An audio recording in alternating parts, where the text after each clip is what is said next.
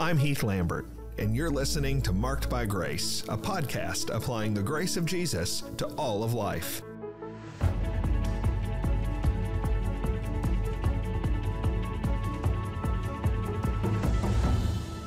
This week on the podcast, we're going to tackle a topic that just comes up perennially. This is just one of those things that we always have to deal with in ministry, and it's the question of should pastors meet alone with women. Now, I want to say right at the very beginning, as you start this podcast, this is not just a podcast for pastors. On Marked by Grace, I'm trying to talk to all sorts of Christians, all sorts of regular, normal Christians who are trying to live their life by faith in Jesus Christ in a way that is informed and empowered by grace. I'm not just talking to pastors on this episode. In fact, everybody, every Christian, every church member has a stake in the answer to this question. It is for pastors. Pastors, what should you do?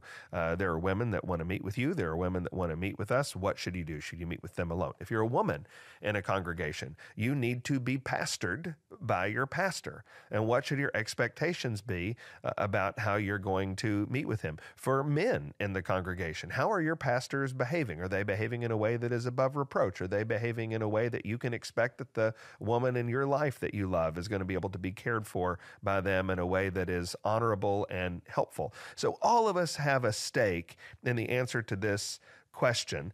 And I'm going to give you my fast, easy answer, and then I'm going to explain a couple of things by it. So, should pastors meet alone with women? The answer is no. The answer is no. And I'm going to tell you the reasons why. There's not just one reason. That's important. There's not just one reason. There's several reasons why that's true. The answer is no. Pastors should not meet alone with women. I'm going to tell you why that is, and then I'm going to talk about what that means for ministry. So here's the first reason why, and it's a abundantly biblical reason, and it's found in Ephesians 3. Pastors should not meet alone with women because we are, as Christians, not just as pastors, but as Christians, we're supposed to avoid the appearance of evil. Ephesians 5:3 says, sexual immorality and all impurity or covetousness must not even be named among you. That is, the Apostle Paul creates this category of sexual immorality, and not just sexual sin, but any kind of impurity, any kind of covetousness, any kind of desire for anything that's not yours.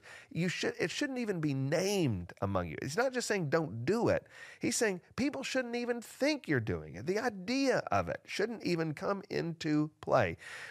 The Apostle Paul is making you and I responsible there, not just for not sinning, but he's making us responsible for being sure that it doesn't look like we're sinning. If I meet alone with a woman, am I sinning with her?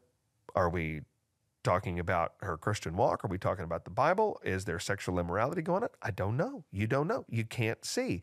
And what the Bible says is I am responsible as a Christian for my reputation as a sinner. I'm not even allowed to make it look like I'm sinning. You're not allowed to make it look like we're sinning together. We have to be above reproach. We have to be out in the open, above board, open and honest and clear. We must avoid even the appearance of evil. This is important because sometimes people get their back up on this issue.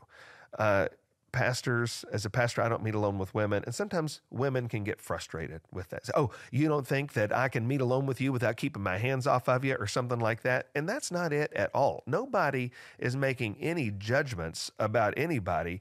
It's just that we have a responsibility to be open and honest and above board and seen to be open and honest and above board. And the best way for me to stay above reproach is not to give anybody any occasion to wonder what we were doing. So avoiding the appearance of evil is one reason why we need to have a policy and a principle that pastors don't meet alone with women, but it's not the only reason. Another reality is the problem of predators.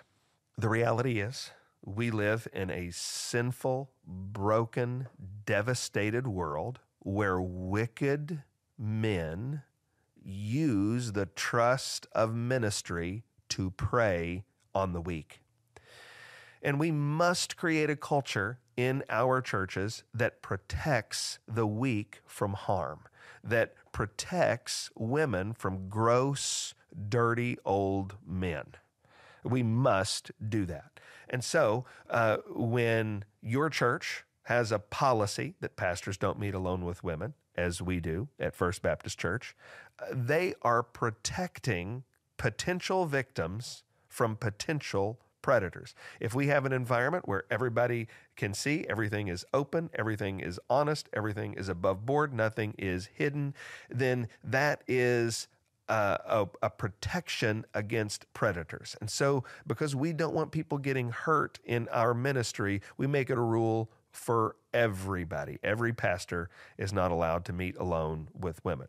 Those are two reasons. There's a few more. A third reason why pastors ought not to meet alone with women is because, listen, pastors are not perfectly purified before Christ, and it is not uncommon for a pastor to struggle with lust. Here, I'm not talking about the creepers. I'm not talking about the predators. I'm talking about a good and a godly man who is fighting to live his life for Jesus. And we want to avoid any context that could create a temptation to sin. Listen, ministry conversations are intimate conversations. We are talking about the deepest, most personal struggles that people face. And those kinds of conversations can create weaknesses. They can reveal weaknesses, and they can cause problems. It's not accusing anybody of being a horrible, disqualified pastor for saying that there are some contexts that could awaken lusts in an otherwise good and faithful man. And so to avoid that, we just say, hey, we need to keep the conversations open, out in the open, and above reproach. And so to protect against inflaming or revealing any kind of lust in an otherwise good and faithful man, we need to have a situation where pastors don't meet alone with women. And then final reason has to do with the struggles that women will face. So again, sometimes people will hear this, women will hear this and be like, oh, great, because some pastor out there, because some man might struggle with lust, now I can't have a meeting. Well, that's not what I'm saying. In fact, I'm saying a lot more than that. I'm actually saying that sometimes the problem in a private one-on-one meeting is not the pastor, but is the woman. That's just the truth, and it's the truth in a couple of different ways. Sometimes women feel uncomfortable meeting alone with a man. She's not accusing him of doing anything wrong. She doesn't suspect him of doing anything wrong. It's just the nature of dynamics between a man and a woman that she sometimes feels uncomfortable, and it can place that woman at ease to have other people in the room or to have the meeting be visible to other people. It also is just as it's the case that good, faithful pastors can struggle with lusts that we want to deal with and stay ahead of, so also women can deal with lust. It is true. It's not the case in every situation. I'm not saying that every woman, that this is true of every woman. I'm not saying that at all. I'm just saying it is a fact that there are plenty of situations where an otherwise faithful woman gets involved in these kinds of conversations. Those conversations, as I said earlier, are intimate and personal, and it awakens lusts that were not there before, and we want to protect against that situation. And the easiest way we can do that is by saying, hey, pastors don't meet alone with women. So for all of those reasons, we say, hey, it is the best idea not to do that. And it is good for your church to have a policy about it. It's good just to say, hey, this isn't my personal decision. My church, the leaders of our congregation, the leaders in our church have just said, hey, this is a policy and we don't violate it. That's what you should do. That's what we've done at First Baptist. That's what I would recommend. But then you have this issue. I said I wanted to talk about a couple of things. After you say, hey, this isn't a good idea and we're not going to do it, then you have this issue of, okay, pastors, though, need to minister to the women in their congregation. Said the other way, women in the congregation need to know that their pastors can draw near to them and help them. How do you do that? Well, I didn't say that pastors should not meet with women. I said pastors should not meet alone with women. And there are all sorts of ways to deal with this. There are times when I will meet in my office with women, and there is nobody else in the office, but my door is a glass door. I work in a high traffic office where people are always walking by, where my assistant can always look right in the door and see who's in there and what's going on, where my associate pastor can look right in the door and see what's going on. I would highly recommend glass doors. One of the things I always say about that is about having just a lot of glass in your door is there are some things I need to talk about that you don't need to hear, but there's nothing I do that you don't need to see.